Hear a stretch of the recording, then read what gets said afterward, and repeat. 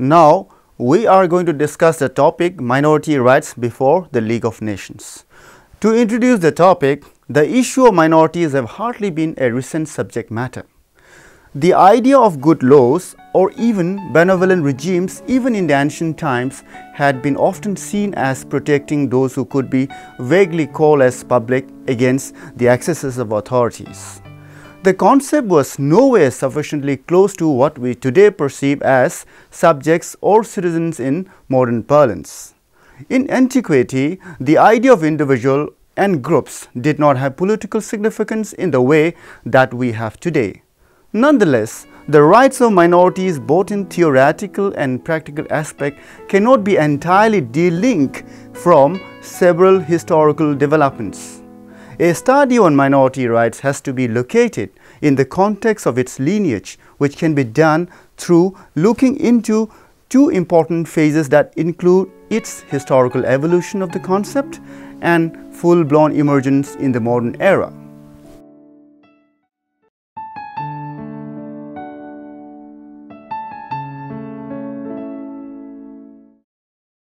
Now, to define minority. From a definitional perspective, minorities share a subjective sense of solidarity which is highly protective of its own distinctiveness. The minorities generally extend itself to articulation of several objective desire to exercise their rights and achieve political recognition. According to Will Kimlicka, minorities are groups that have in common some or all of history, community, territory, language or culture. Each of these is sometimes referred to as a nation, people or culture. Kimlicka argues that minorities may seek self-government rights or special representation rights. From a numerical vantage point, it is often understood that numerically inferior groups as a minority. According to Javed Rahman, colonial subjects and racially discriminated groups do not go by numerical interpretation of their identity. On the grounds of cultural and political subjugation, the black Africans and formerly colonized societies tended to be define themselves as minorities.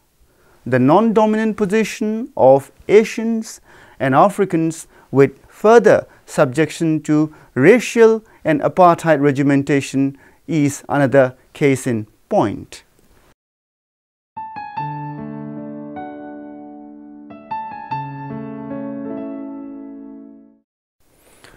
Now let us discuss two schools of thoughts.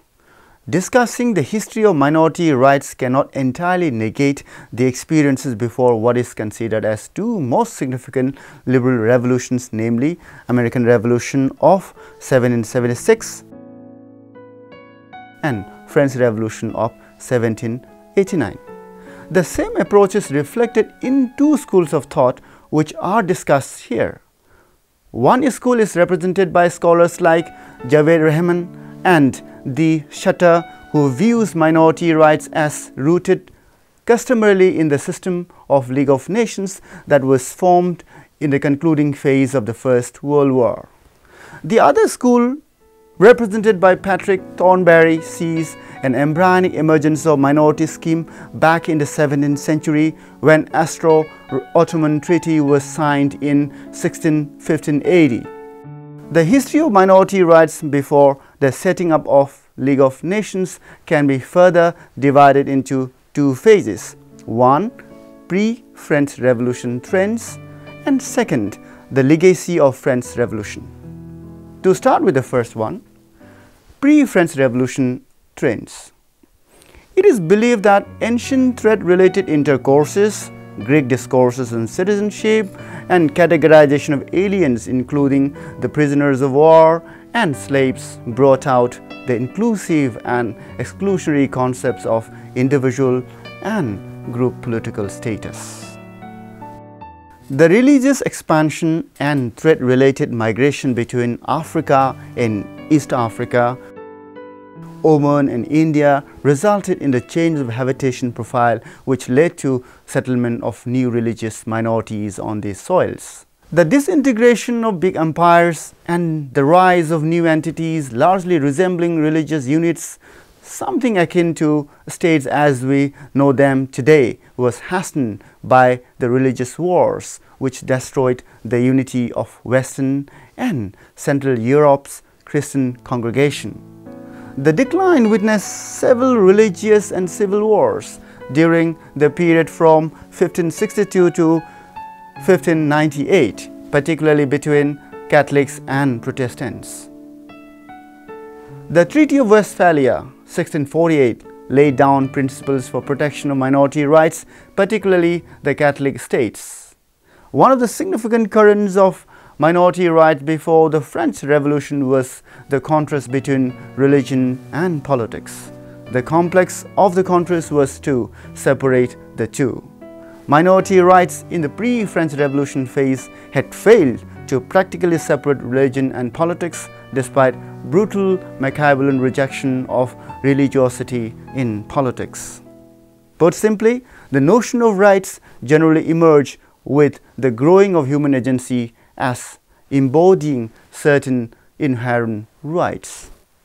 To talk about the second phase, that is the legacy of French Revolution. The French Revolution coincided with the growing articulation on democratization of rights both at the level of individual and collective rights, wherein one can locate the significance of minorities as rights possessing political entities. The prioritization of rationality entailed human capacity to reject and accept authorities, brought out new paradigms of legitimacy in the form of representative institutions and contractual nature of authorities. With the general conception of rights, the idea of minority rights began to flourish that included individual, collective, gender rights, etc. The revolution, with its liberal slogan, liberty, fraternity and equality, decisively changed the hitherto perspectives on minorities from its dogmatic religiosity to politicization of culture, language and ethnicity. The Marxist response to the revolution has not been so positive since they viewed it as a bourgeois revolution. The Marxian response to the scheme of minority rights paradigm is that it oversees minorities from a class angle, which leaves ample room for middle class to manipulate the annihilation of minorities. Marxian critique to minority question has rather benefited and enriched the notion of rights from a class angle.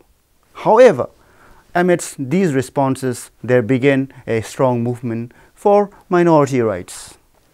The assertive minorities question the then existing territoriality and ushers in the question of political separation, autonomy and independence on one hand, and recognition, access and participation on the other hand. The revolution could not resolve the tension between status quo of the then states and assertive minorities.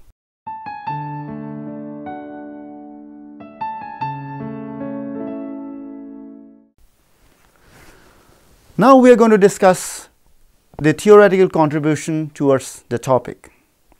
As the shift from religiosity to social historiography progresses, prominent philosophers who contributed in this regard were the German philosopher like Johann Gottfried Herder, who advocated German linguistic assertion.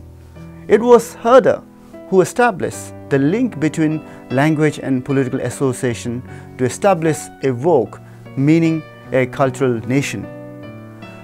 To Herder, a Volk without its language was nonsense.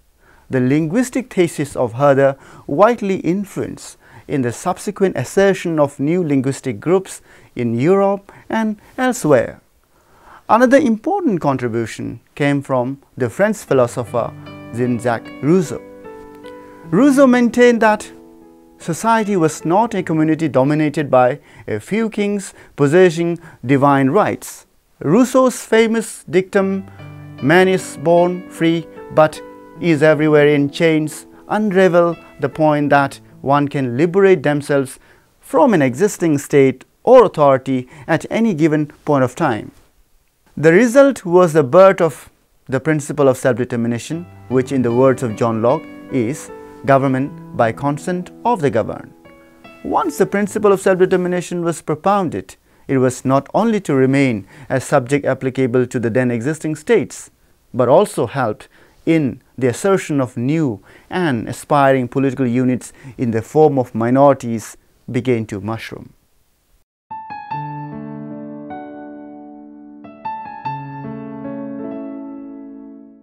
Now we are going to discuss how the deepening of rights had occurred subsequently. Against the liberal backdrop of French and American Revolution, rights from a religious perspective were losing ground. The decline of Turkish Empire led to the formation of 5 new states that included Greece, Serbia, Romania, Bulgaria, and Montenegro.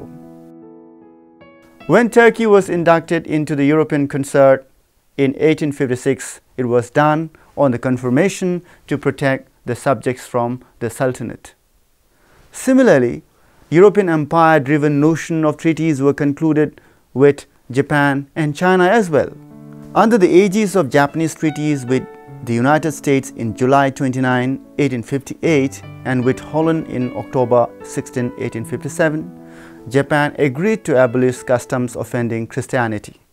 The great powers pressurized Chinese society to allow the practice of Christianity among the Chinese. The religious exports were a part of colonial expansionism that led to human rights violations, mainly against indigenous populations. As the time progresses, the first decade of the 19th century continued to witness new contours of rights. The Congress of Vienna, 1815, can be discussed as an important occasion that contributed to the evolution of minority rights. The Article 1 of the Congress of Vienna read, I quote, "The Poles, respectively subjects of Russia, Austria, and Prussia, shall obtain a representation of their national institutions regulated according to the mode of political existence that each of these governments to which they belong will judge useful and appropriate to grant them." Unquote. The framework that was experimented in the Congress of Vienna set the importance of minorities with a growing secularization of the concept of rights.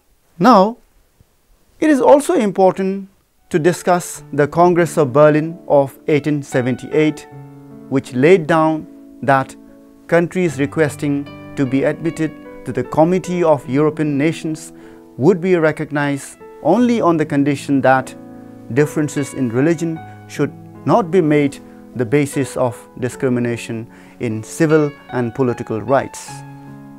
The Congress of 1878 created minority rights protection system in Eastern Europe.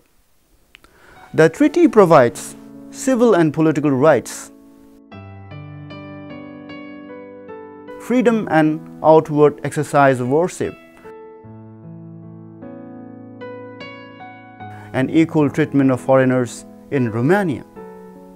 The Congress proved to be another milestone in the evolution of minority rights protection before the League of Nations.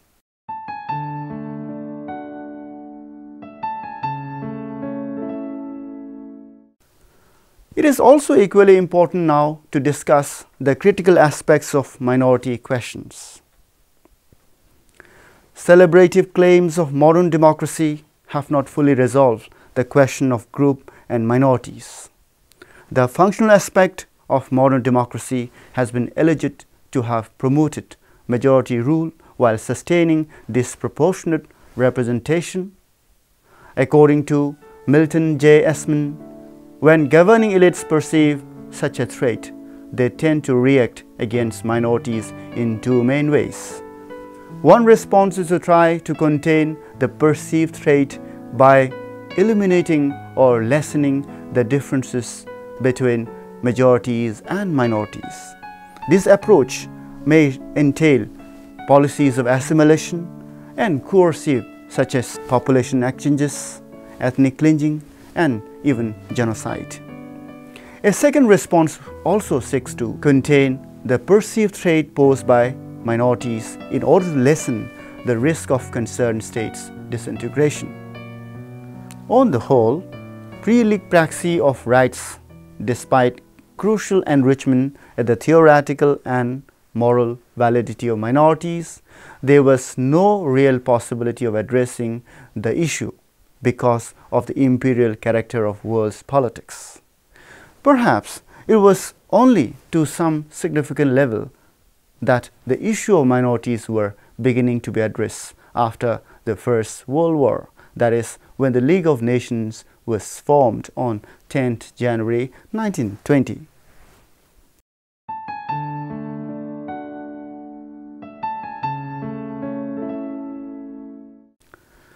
Now, to conclude the topic, the discussion, we can say that rights per se are a modern concept, as traditional notion of rights were derived from divine sources and authorities suffered illegitimacy.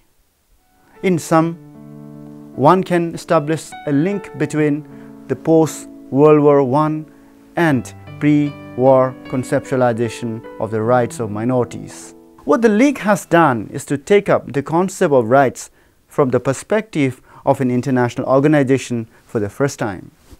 There is a difference between pre-League and post-League understanding of minority rights, as there were no minority treaties in the sense that was used in the League system. Therefore, minority rights before the League was limited to religious groups, which in the post-League widened to include racial and linguistic groups.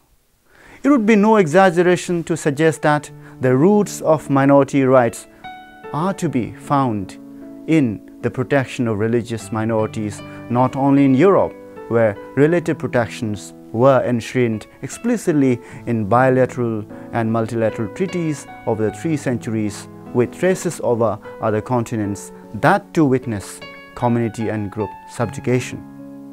For example, blacks in Africa and Europe suffered inhuman racial oppression during colonialism, which in the case of India, it was the caste system that subjugated a huge section of outcast minorities.